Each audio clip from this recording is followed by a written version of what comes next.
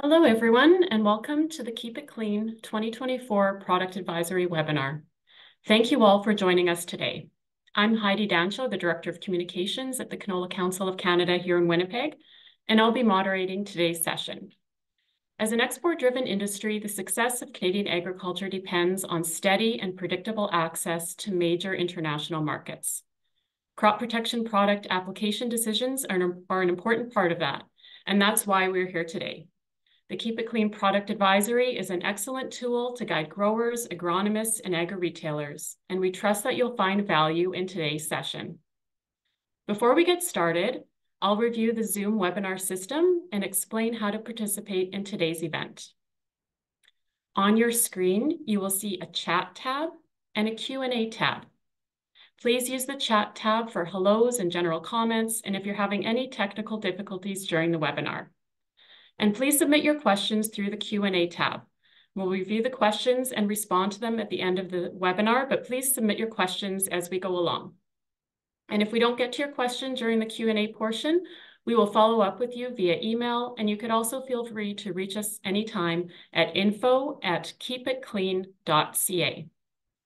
As a final reminder, today's webinar is being recorded, and a recording of today's session will be emailed out to all participants and posted on keepitclean.ca. We have a lot to cover this morning, so we'll get started. Next slide, please. Today, we have 3 speakers with us to provide timely information about which crop protection products may create market risk in 2024 and how the Canadian grain industry is working together to mitigate these risks. I want to welcome Greg Bartley, Director of Crop Protection and Crop Quality for Pulse Canada, who will review the crop and product combinations that may cause market risk for pulses. Krista Zuzak, Director of Crop Protection and Production for Cereals Canada, who will review the crop and product combinations that may cause market risk for cereals. And Ian Epp, Agronomy Specialist at the Canola Council of Canada, who will provide an update for canola, along with some important tips on following the label when applying crop protection products this season. I will pass it over to Greg and Krista to start us off with reviewing the importance of these practices and the process to determine market risk. Over to you, Greg. Perfect. Thanks a lot, Heidi, and welcome everyone to the Keep It Clean Product Advisory webinar. That's great to see so many people joining today. So we'll go to the next slide there, please. So going to kind of provide a bit of background in terms of why we're doing this webinar and understanding the issues in our export markets. First and foremost, I mean, this shouldn't be surprise to anyone. Canadian agriculture is export dependent. So what we produce here in Canada far exceeds our domestic demand, so we need to rely on our export markets or ability to export to continue to be successful as an industry. So, for example, just how much do we export? For canola, over 90% of our canola is exported, 80% of our wheat, and 85% of our pulses. And from a pulse perspective, we export to over 130 different countries. So it's a lot to keep an eye on, and it's make sure that we're doing all we can to protect our ability to export these crops. Next slide, please. So the grain that we export, we must meet the requirements for export markets. So what we're highlighting here is that, even though we have the regulations here in Canada, whether it's related to MRLs or anything else that we produce, it's the regulations or export markets that we need to pay attention to, as when we export, we have to meet those export requirements. So things that we have to look out for is something called sanitary and phytosanitary requirements. And these are constantly changing in export markets. So I have a bit of a fact sheet here I just pulled from the World Trade Organization.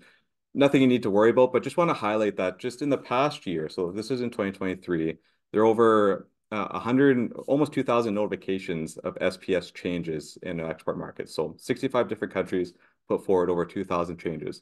Now, all of these changes has the opportunity to create a potential trade barrier, and MRLs is just a subset of that 2,000, but just want to highlight how many countries are changing the regulations or updating their SPS measures and how much potential that has to create a trade concern. So these are constantly changing.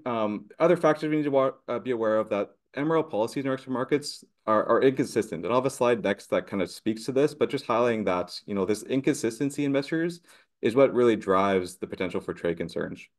Other factors that I think we just need to be aware about or understand is really the erosion of a science-based approach to crop protection products in some of these markets, especially some of these influential markets. So really this is a highlight to, I think when we think of this, we focus on the European Union and their hazard-based approach to crop protection products and how that really drives this misalignment in the regulatory frameworks in our export markets and how that creates trade concern. And I'll talk a bit about that in a bit. Couple other factors to think about, commercial pressure towards pesticide-free products. So this is really lumping into two different buckets. When we think of the regulations in our export market, is really where we are focused on, make sure that regulatory environment is facilitating our export. But there's also other factors around commercial pressure that we need to consider to make sure we're meeting the demands of some of our customers. And that's why you see kind of the different supply chains to meeting those demands. Finally, and I really want to drive this one home, is just the increased frequency and sensitivity of testing going on right now, especially as it relates to MRLs or residues, is increasing. I think if we had this conversation 5 years ago, we had the same message and just highlighting, how things are changing, how we need to pay attention to this stuff. But I think 5 years from now, coming to today, it's just that much more. This is ever evolving. There's a large focus towards MRLs and the need to pay attention to this is super important. Next slide. So if you've attended this webinar before, you always know that I start with what is an MRL. It's a good spot to make sure we're all on the same page and understand, just make sure we're all on the same page in terms of what MRLs are. So MRL stands for maximum residue limit. And what this means is the highest amount of pesticide residue that may remain on or in a food product when a pesticide used according to label directions. And I really want to key in on that last piece, label directions. When you hear the statements of always read and follow the label or why, looking at the use of products is so important, it's really back to the fact that MRLs are based on that label directions. So that's why it's important you must stay within the label directions, because if you go outside those directions, that's when you get potential MRL potential for problems. So that's why it's so important to follow the label. MRLs are a legal and enforceable limit, so it's really just to help identify to make sure that product is used according to those label directions. Just highlighting here that MRLs are not a measure of food safety. That's not what they're established for. That's not what they're meant for. However, food safety is considered before an MRL is established. So anytime an MRL is established, it goes through a dietary risk assessment. So it's considered, but that's not what it was meant for. It's not measured for food safety. Now, there's an infographic here I pulled from the PMR website, and I really encourage everyone, if you're really interested to understand MRLs or how they're established, the PMRA has put out a ton of good information in the past year or two to properly communicate what MRLs are to the public. So if you had a chance, just Google PMRA MRL fact sheet, and it gives a very high-level overview of what MRLs are, how they're set, and how they're used within our own regulatory system here in Canada, but also be in context to our export markets as well. So encourage everyone to go check that out. But the real kicker here, and when we talk about MRLs, is understanding that our Canadian crops must meet the MRL set by our destination country to avoid trade disruption. So even though we have our own MRL list here in Canada and MRLs are established, when we export our crops, it's the export market MRLs that we need to pay attention to. Next slide.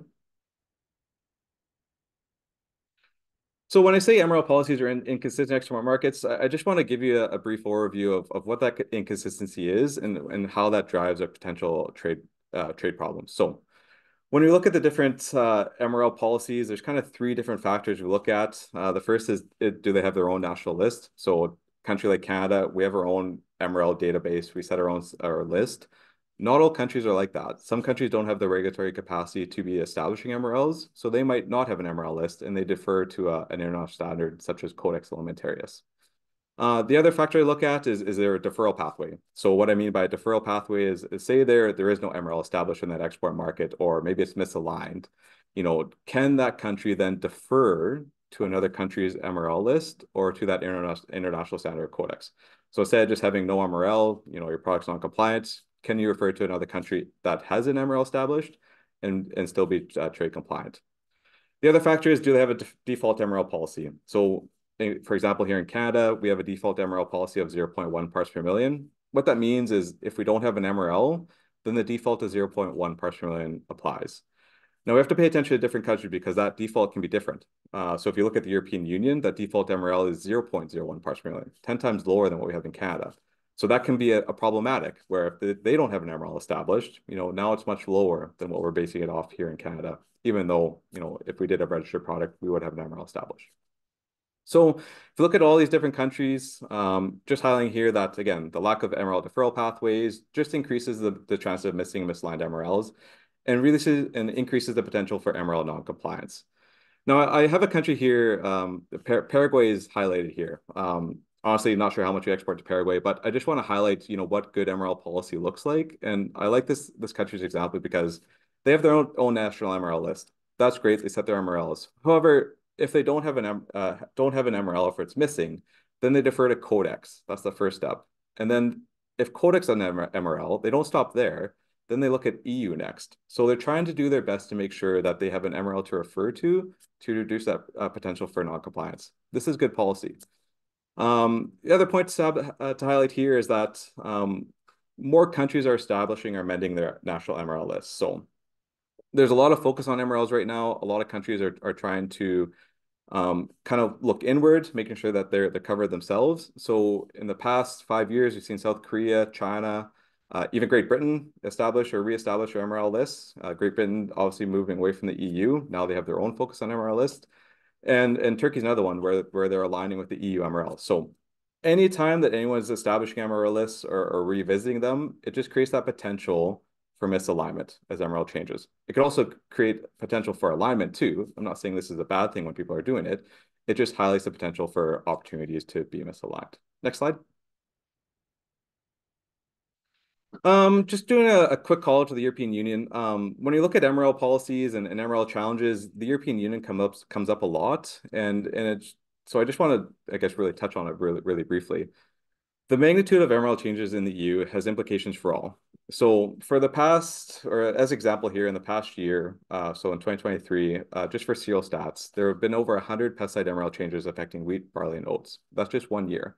Now, obviously, not all these MRL changes are have implications. Just because MRL changes doesn't mean it's going to cause a trade concern. However, it just highlights how often this is changing and how often we need to pay attention to how are they changing, and does this have an implication to what we do here in Canada? Now, the factors contributing to the EU's MRL removal of pesticides and MRLs, or why this is such an issue, comes down to a few different factors, but really the EU's hazard-based cutoff criteria, a hazard-based approach to pesticides is an implication. So basically, if a product is deemed carcinogenic, it's automatically not renewed. It's just done, doesn't go through a risk assessment, it's removed from the market. So obviously the MRLs would go along with it. There's also an inconsistent and unpredictable import tolerance process. So even if there was a missing MRL, or if you want to maintain an MRL if a product was removed, that process is unpredictable. It seems like the goalposts keep moving in the EU. They keep asking for my data. It's unclear what that data actually is at the start of the process. So what we see is actually companies just not go through the process. How much money do you invest to try and meet the demands if those demands keep changing? So that contributes to why we see MRLs disappearing. As well, the pesticide approval process has unfortunately become political. So within the EU, even though EFSA, the European Food Safety Authority, does all the risk assessments, looks at the MRL applications, many times this goes to a final vote in a political setting. So they have to sign off on it and say, yes, we will adopt this, or no, we won't. That influences a political step into the process, which is very unfortunate.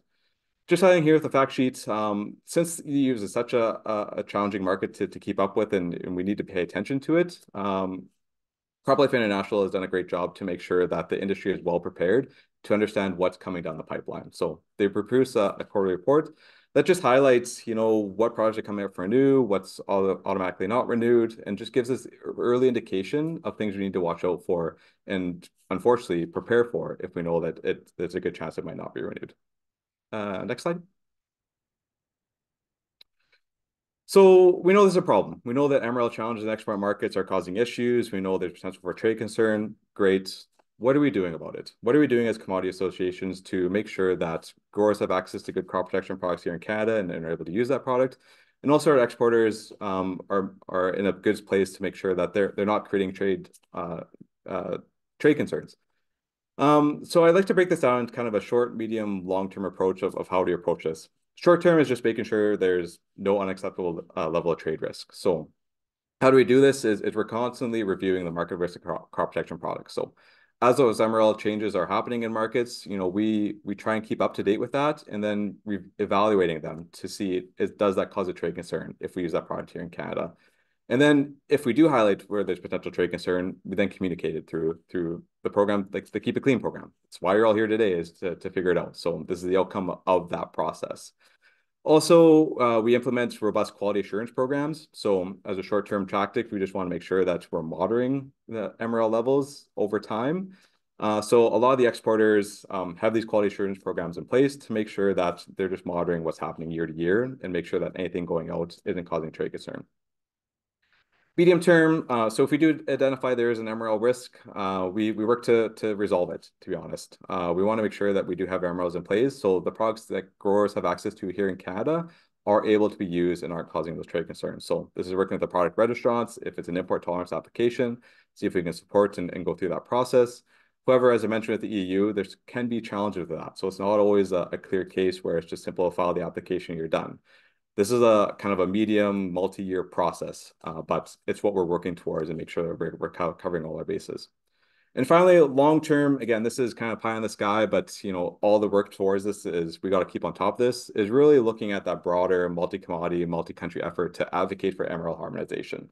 We don't want these separate MRL lists that are creating misalignment. We don't want cases where there's a missing MRL in export market where it's going to cause an unnecessary trade concern. So what can we do to get the regulatory agencies to collaborate, harmonize regulations, harmonize MRLs, create these deferral pathways to make sure that there's no unnecessary trade concerns? And again, that's a long-term approach. There's lots of forums where this goes on, but we contribute through that conversation, and the Canada Grains Council is representing us well in those conversations, as well as the Government Canada and industry partners. It's a full team approach on this one. Next up, next slide. So obviously I mentioned Keep It Clean program. That's going to be the rest of this presentation, but I just want to highlight on that other short-term action of quality assurance program. So what I want to highlight here is just how our kind of grain system works, and there can be differences in how that works depending on if you're a small crop that goes out by container or if you're a larger crop that goes out by bulk shipment. So just a very high level slide here, just highlighting how the different ways that grain can move through the supply chain. So production level, it's the farm level, that can either go to a primary processor or a value-added processor, and there's two different streams there. Even if it does go to a value-added processor, so this could be oil crush, it could be pea processing, you name it, there is a pathway from once it's in a primary processor to go to that value-added processor too. So there's multiple different steps there of how that can move.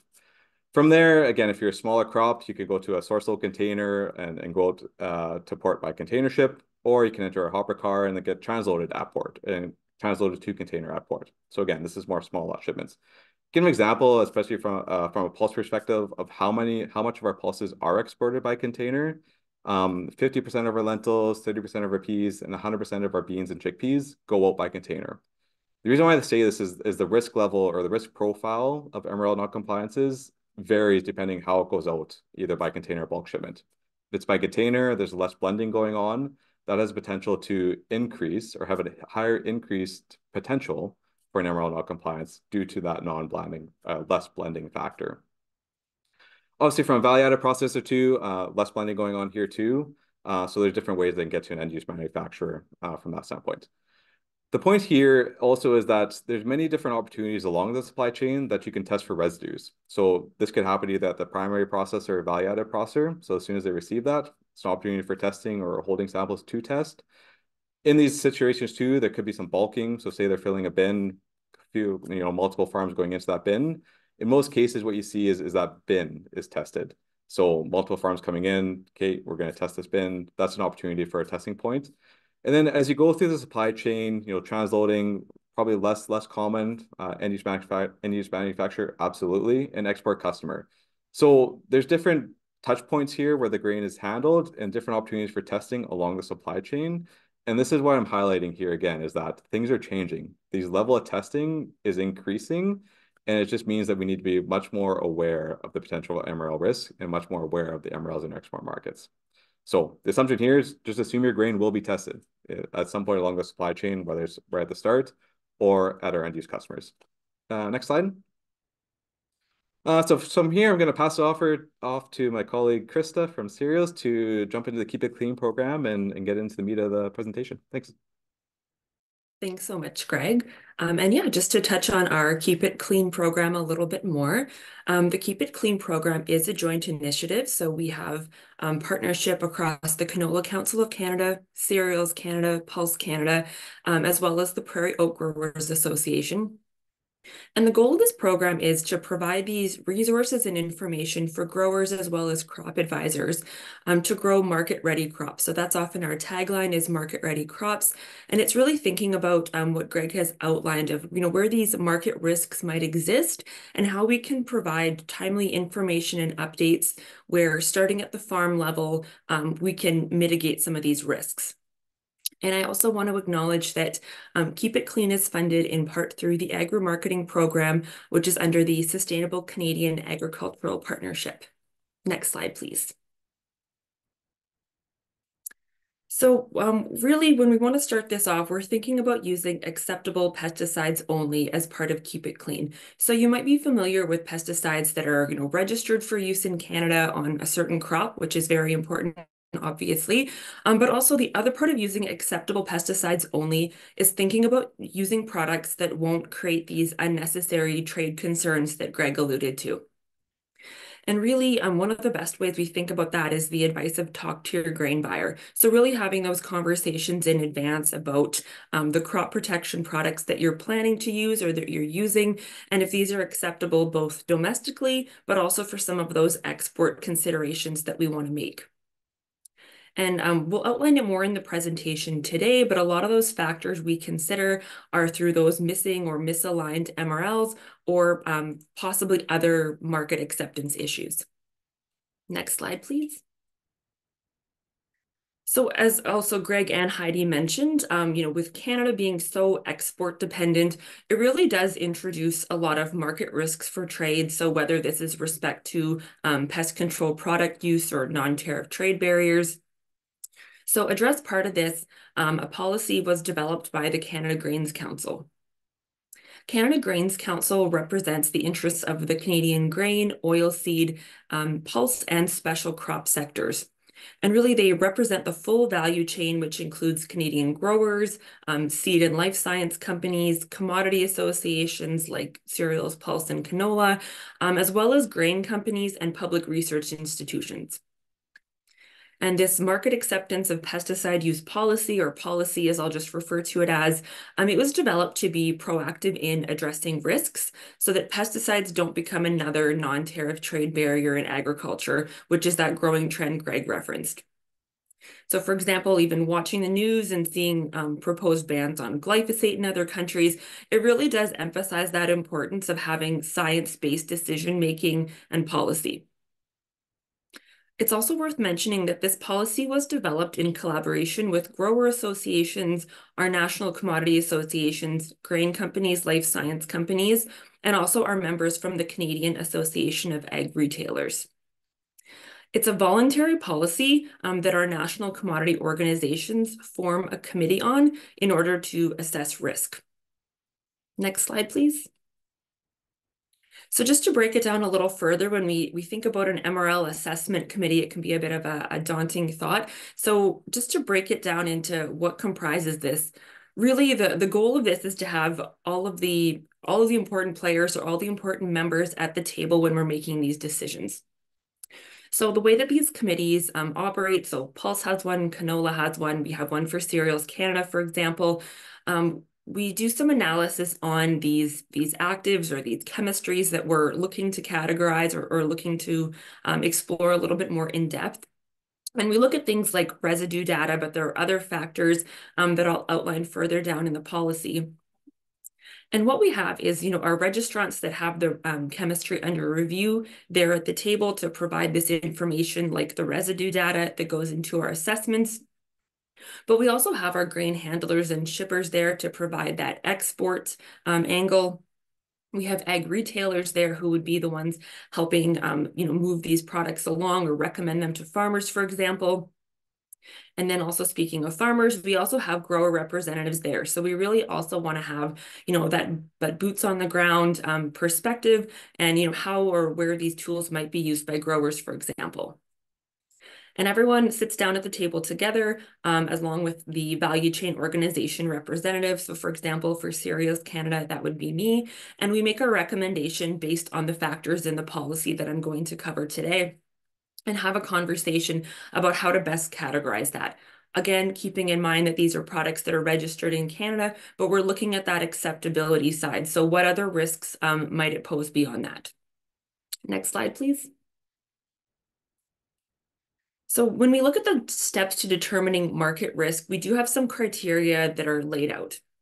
So first, we review the markets of interest. So essentially, what are the key countries that we need to worry about? And there are cutoffs for thresholds of what those look like. So there are some that vary by the crop. So for example, in cereals, there's different countries that we think about for wheat versus barley versus oats.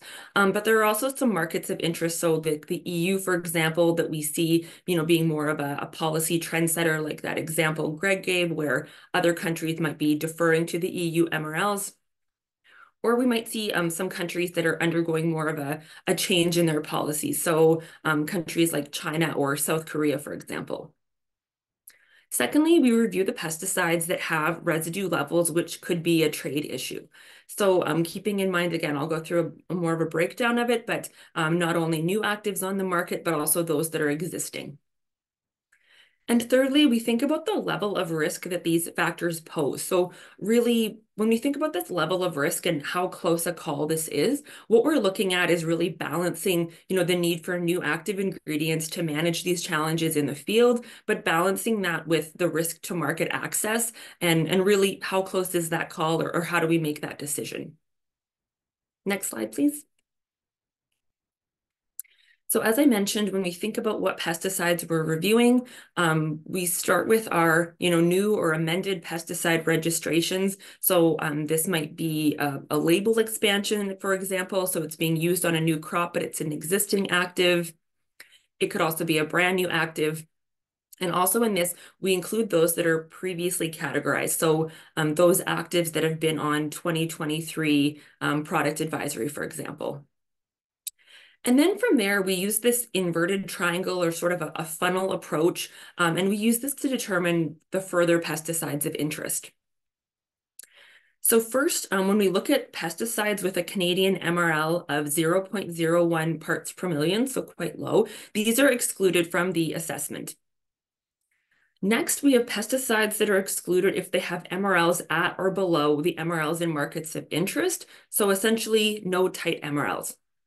Or as Greg mentioned, if our MRLs in Canada, for example, are set higher than, where we're exporting to, then we have less of a concern there. Also, if there are no residues, those pesticides are also excluded by the policy, because then we don't have residues to be factoring in. And then the final exclusion we make is if this product is used on limited acres. So that threshold is set at less than 5% of acres of a crop type, or 200,000 acres, just depending. So this also has to do with kind of that dilution factor. So Greg talked about containerized shipping. So that's something that would concentrate residues versus something like wheat that's shipped bulk. If we think about it being a product being applied at less than 5% of the acres and then blending when it's being bulk handled, this is something that would produce much of a lower risk. And then from there, based on everything we're able to exclude that's registered on a specific crop, we look at what remains. Next slide, please. So when we think about determining risk, we talk a lot about residue data, and often this is the primary driver, but it may not be a single factor that determines this high or low risk. So what we also look at, for example, in the likelihood of residues, it has to do with things like the use patterns, so different use patterns that exist for pesticides, or the pest pressure. So for example, in cereals, something like Fusarium head blight, which is very serious and has yield implications, as well as mycotoxin production, which can cause a human health concern, but also a market access concern. That's a fairly important pathogen for us to manage And in some crops like barley, you may have limited options. So we're taking that into account when we're doing this, this assessment as well. And again, balancing that need for actives with market risk. As well, there are some factors that fall into handling and shipping. So we've already talked about kind of that shipment in bulk that would dilute residues versus shipment in containers, something that would concentrate those residues a little bit more. And then we also make some of these destination or end use considerations. So again, what Greg was alluding to about differing regulatory systems and understanding what those look like in the markets that we're exporting to, for example. Next slide, please. So this brings us to our product categorization, and again, really why we're here today to talk about this product advisory and how we make those categorizations that go onto the advisory. So those 3 steps that I've outlined for you so far, these are then used to make that categorization. And I like to think of it a bit like a traffic light analogy. So green on the far right hand of your slide, green classifies products which do not require a recommendation based on their risk level. Whereas yellow, or we often call it amber in the middle category, this is be informed. And this is where treated grains may not be accepted by all exporters, depending on the circumstances. And it's worth mentioning that products with this amber advisory require additional consideration, such as contacting grain buyers before using products. And finally, to finish up with our traffic light analogy, a red light level would be a stop or a no-go. In this case, it's a do not use advisory. And this classifies a product with an elevated level of an MRL-related trade disruption. So this chemistry or this crop use pattern likely will not be accepted by grain buyers. So growers would be advised not to use this chemistry or this crop use pattern. Next slide, please. And then this brings us again to why we're here today, but really how these decisions are communicated and, the annually updated product advisory. So you might notice this year when you refer to the product advisory for 2024, that it has a bit of an updated look and feel. So we've added the quick links for crop type to the top of each section to make it more user-friendly. And I'm very happy today to walk us through what this new updated product advisory looks like. Next slide, please. So the product advisory has this newly added summary of categorizations table. So this only includes the actives with red or amber categorizations. So those which growers are advised not to use or to be informed when making those application decisions in advance. As I mentioned, the policy does have the red, the amber, and the green for do not use, be informed, and no recommendation or no categorization. But we felt like it was the most important to communicate to growers and crop advisors about where those watchouts might be, or where we need to exercise extra caution.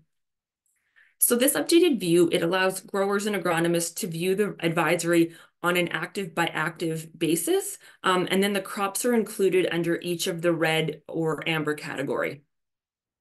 As well, we've also ordered these to align with the growing season, starting with fungicides and ending with desiccants. Next slide, please. The next section on the digital copy of our product advisory is the comprehensive guide.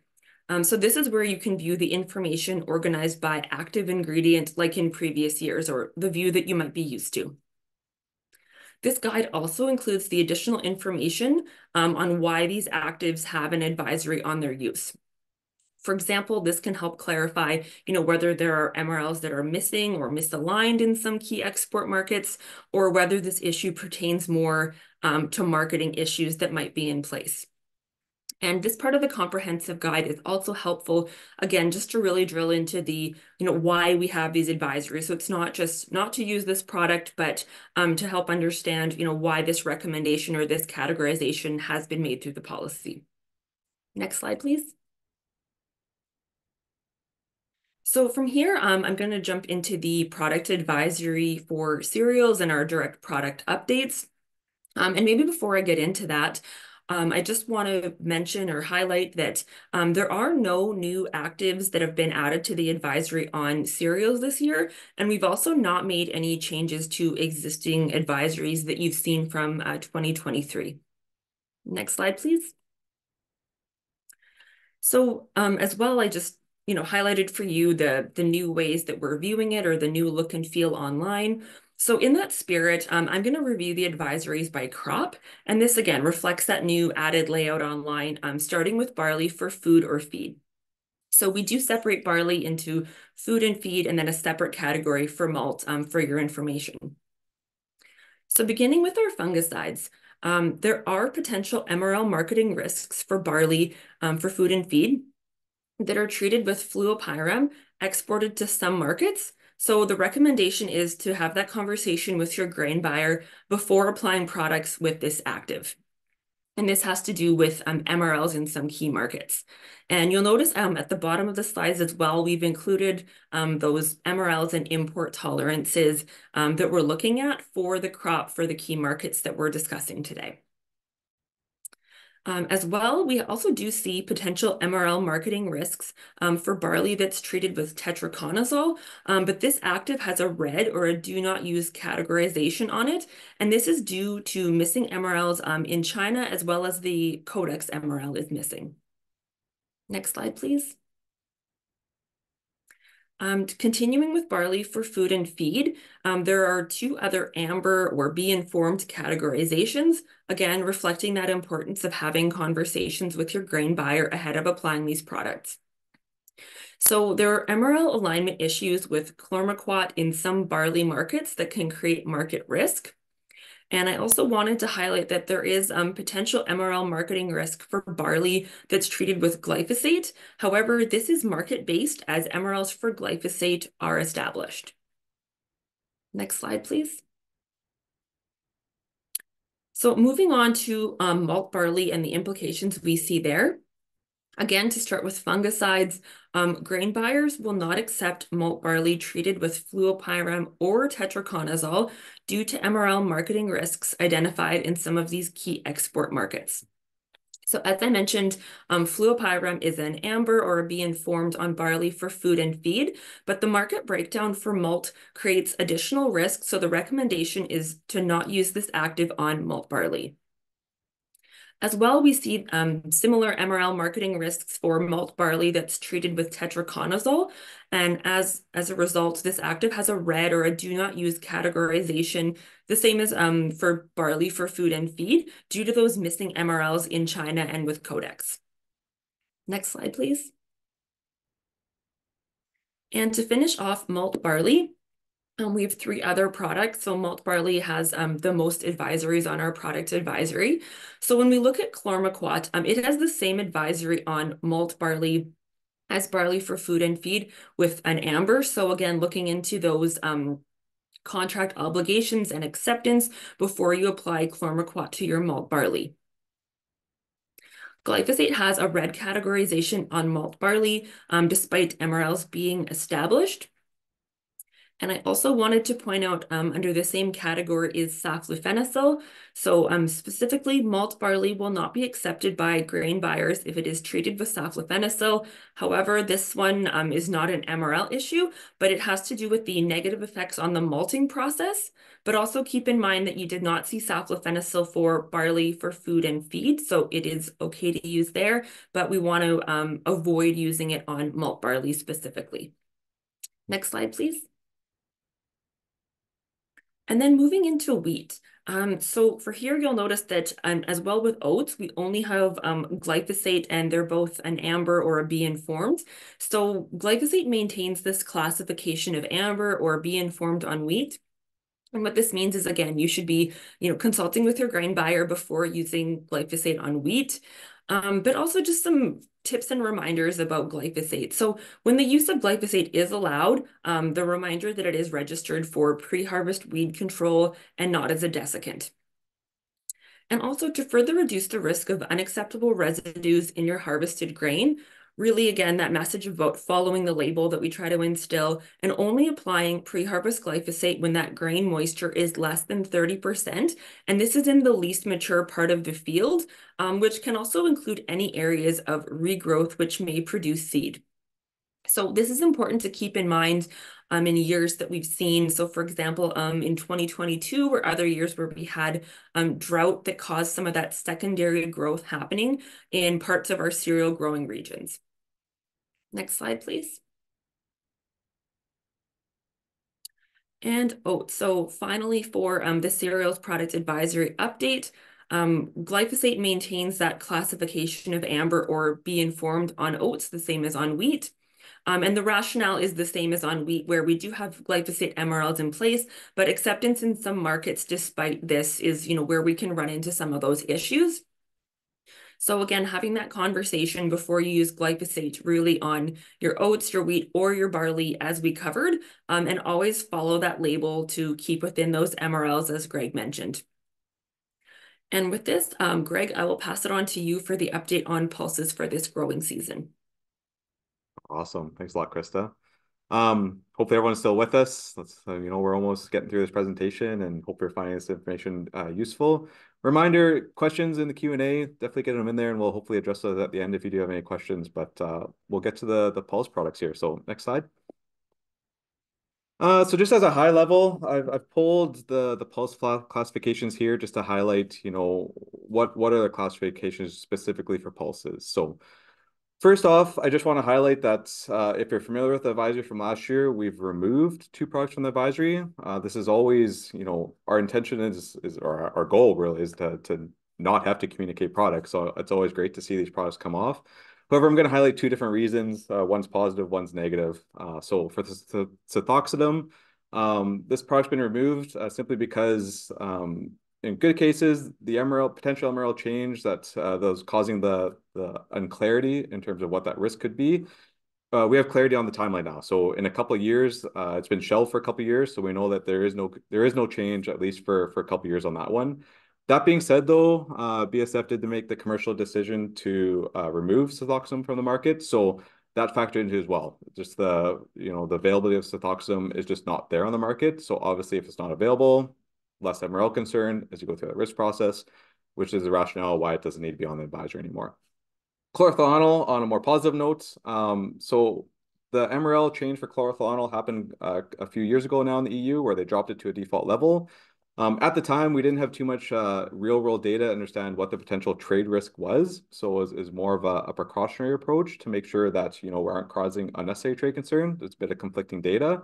We did residue testing of farm-level products to help us understand what that risk level is, and all that testing came back as non-detects. So it shows that even if farmers are using this product according to label directions, it doesn't cause the trade concern that was unclear at the time. So based on this data, based on, there's robust quality assurance programs, again, that I highlight at the front, at the start of the presentation, it gives us enough confidence to remove this from the advisories, which is always good news. Highlight on that one, though, just to make sure that everyone's aware, the PMRA has proposed to cancel all uses of chlorothalonil. So we're anticipating the PMRA to make a final decision on that this growing season. So we're watching that one closely. We're hoping that is not the case, knowing the importance of this product to pulse growers. But just want to highlight to make sure everyone is not caught off guard, and we're anticipating that decision hopefully sometime this year.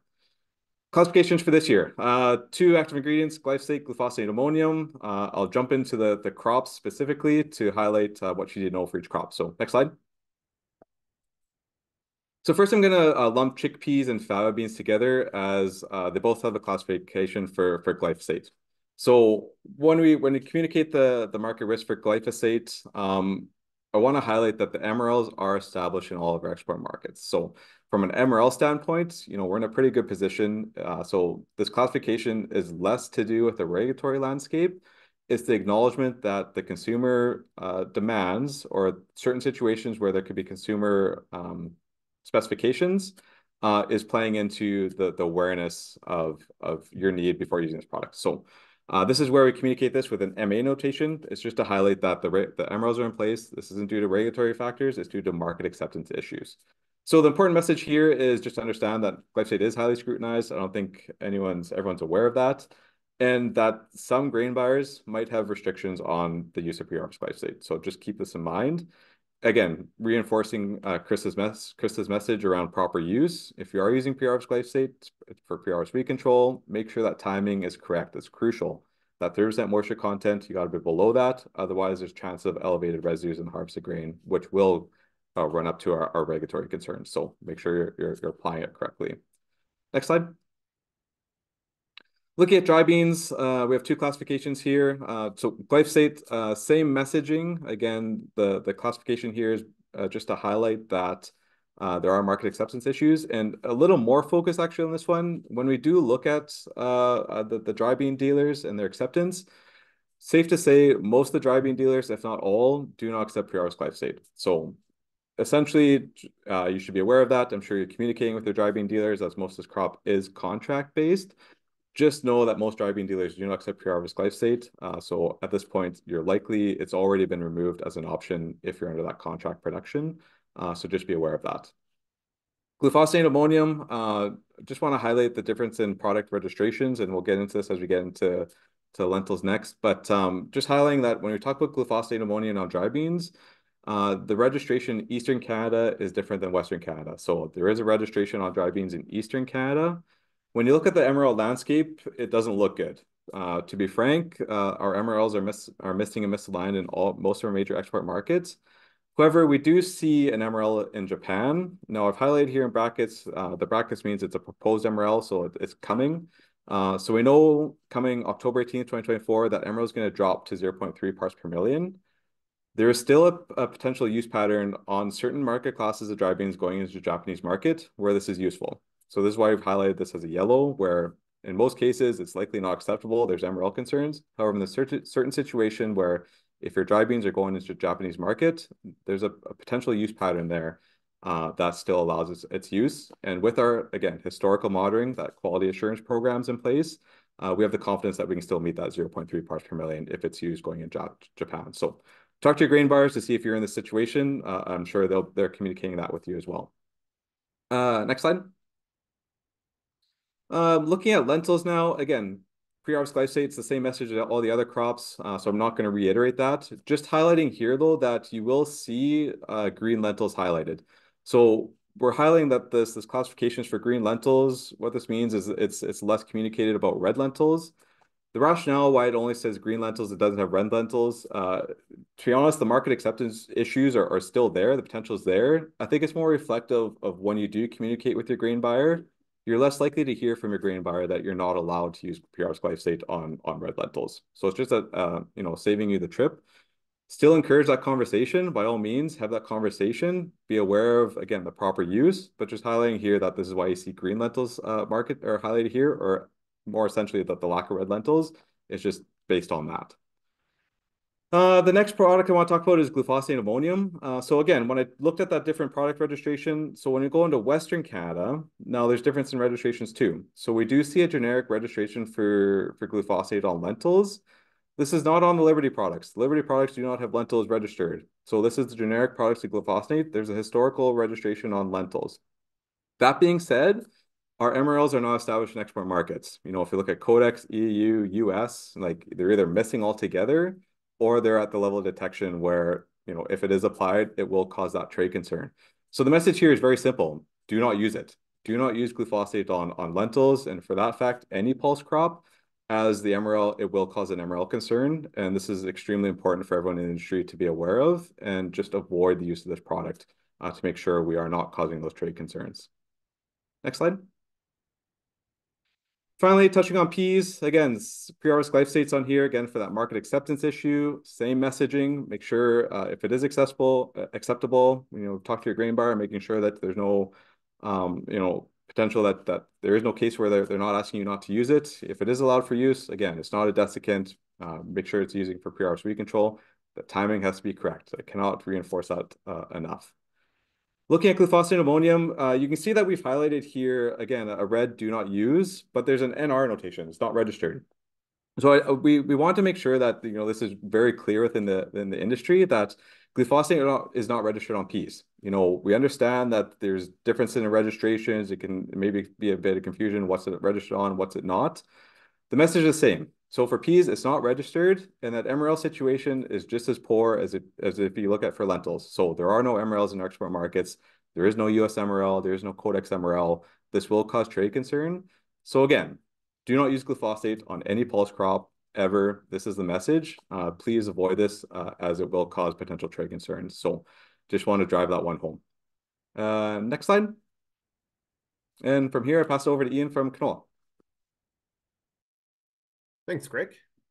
Oh, I'll let my camera slowly adjust to bright light. We'll jump right into the product advisory for canola.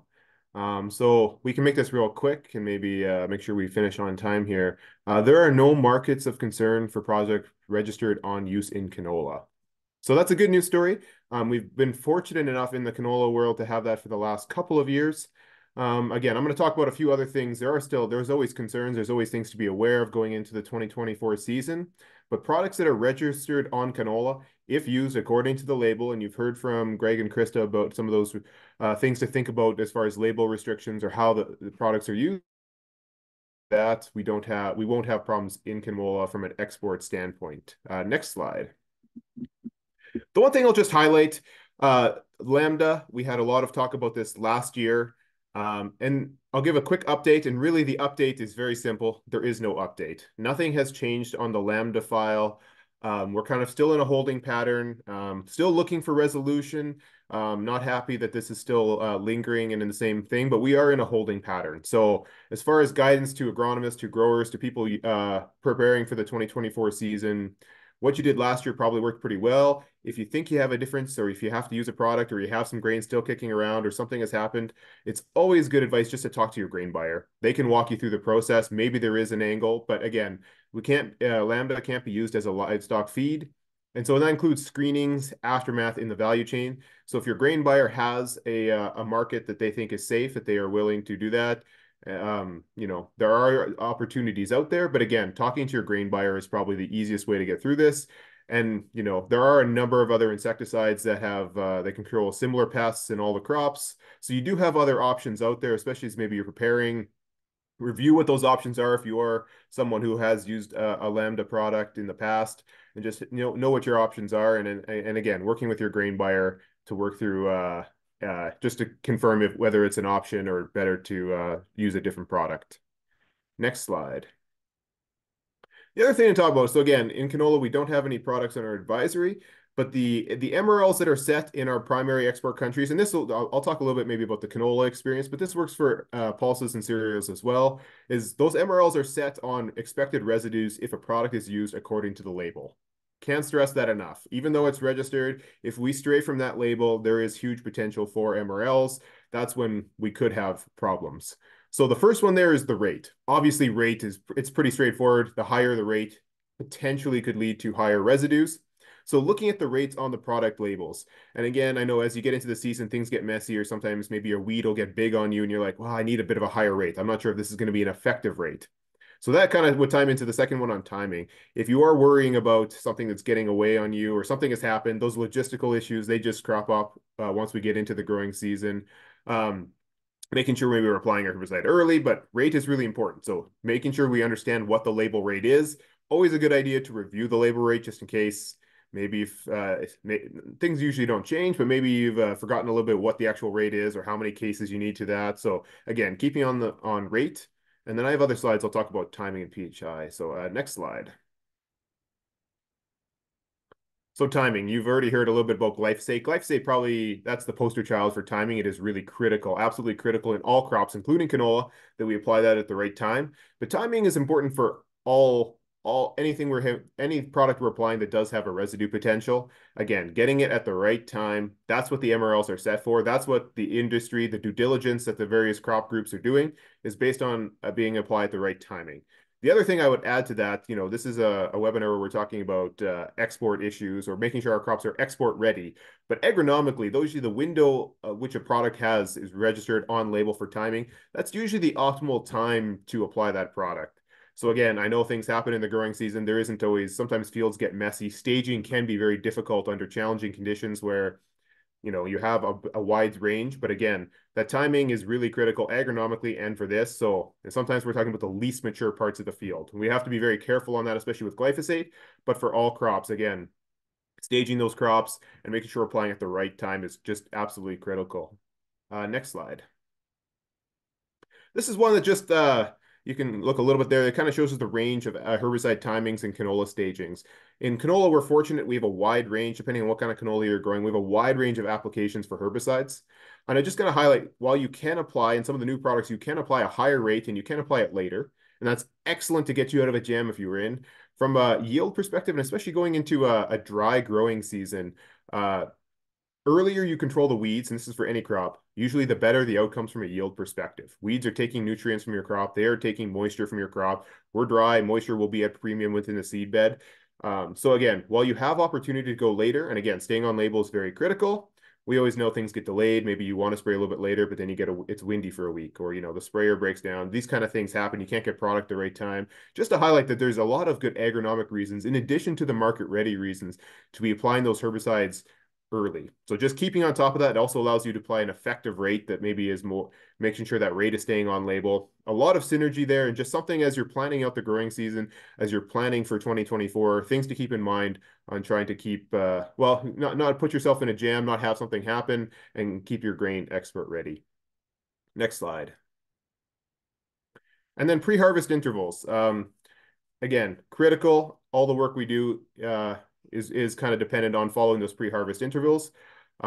There's a wide range on products. We have some with 0, 60 days. So again, just being aware, that's something that maybe we don't always review quick when we're looking through. Rate is really important from an agronomic perspective, but PHI sometimes can get a little lost in the shuffle. So maybe having a list of what the PHIs are for the products you're using. Certainly the ones that we apply a little closer to harvest, we have to be a little bit more aware of. The early season ones, usually that's less of a problem. But there can be a wide range of PHIs between somewhat similar products. So maybe you're comparing the use of two products that are very similar agronomically. They might have very different PHIs. So as you push closer to harvest, might be keeping in mind which one you can apply as we get closer. And just to highlight this year that for a good chunk of the prairies, we'll see how it plays out, but grasshoppers could be a bigger issue. And looking in the insecticides, there's a number of products that will control grasshoppers. They work fairly well in the field. They're very similar, almost interchangeable, but the PHIs are different for several of those. And the other thing to consider, if we do have a bigger insect year, is some of those products you can only apply once or twice per year on the label. So just keeping that in mind, pre-harvest intervals and number of applications, if we do have a bigger, this works for any product, but it's picking on insects a little bit, because I think if we stay dry, we might have a bigger grasshopper year. That seems to be what the prediction is, that keeping those things and kind of planning accordingly on which products you can use closer to harvest. And so maybe that helps you with your decision on which product you want to use first and which product maybe you want to save in case you do need to go back in for a second application. Again, pre-harvest intervals are just one of those things that can be a little bit sneaky, but if we follow the label for the most part with the timing, we'll be in good shape. Next slide. I'll turn it back over to Heidi. Great, thanks, Ian. Okay, so we have just a couple of minutes. If anyone does have any questions, just invite you to put those into the Q&A tab. So yeah, please submit your questions. We'll try to wrap here on time in the next 3 minutes. Maybe I'll just start with one here. How do we find out if there is an MRL for a product and a crop? Maybe Greg, can I pass this one over to you? Yeah, absolutely. If there's any questions around MRLs, what's the MRL and export market, or any of those questions, please contact one of us. It's Ian. If it's canola, go talk to Ian. Myself with pulses, Krista with cereals, and we all talk to each other, but please reach out to any one of us and we'd be happy to help you answer those questions and understand, what that scenario might be. Perfect.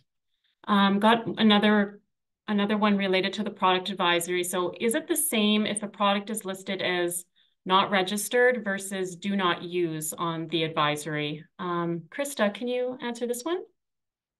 Sure. Thanks, Heidi, and thanks for the question. So again, to point back to the policy that we use for making our categorizations, those are all based on products that are registered for use in Canada and then assessed. So if something is listed as not registered, it would indicate that it's not registered, so the policy doesn't apply to it, and then also should not be used on that crop. Thanks, Krista. I don't see any more questions. If you do have any questions following this webinar, please feel free to send us an email at info@keepitclean.ca, or as Greg mentioned, just reach out to any of us at the organizations here today. So I'm going to just wrap up the webinar. Just a few final notes. As you exit, please complete the Zoom feedback survey that'll pop up on your screen. We really appreciate your comments and feedback to help inform our future webinars. As a reminder, we'll be emailing out a link to the webinar recording and a reminder to fill out the survey in the next few days. You're welcome to share the recording with your networks, your colleagues, so please share those resources. A quick heads up that we'll be hosting another webinar later this summer that's going to be focused on pre-harvest tips and tools. So I hope everyone here can plan to join that as well, and we'll communicate that date as soon as we can. And finally, for those of you interested in getting CEUs for participating in today's webinar, we'll be submitting a list of the CCAs who attended the live webinar today, along with the CCA numbers that we collected at registration. So if you missed providing your number, just email us at info@keepitclean.ca and we'll add you to that list. So on behalf of Keep It Clean, I just want to thank everyone for joining today's webinar, and a big thank you to our speakers for participating today. And I hope everyone has a great afternoon. Thanks so much.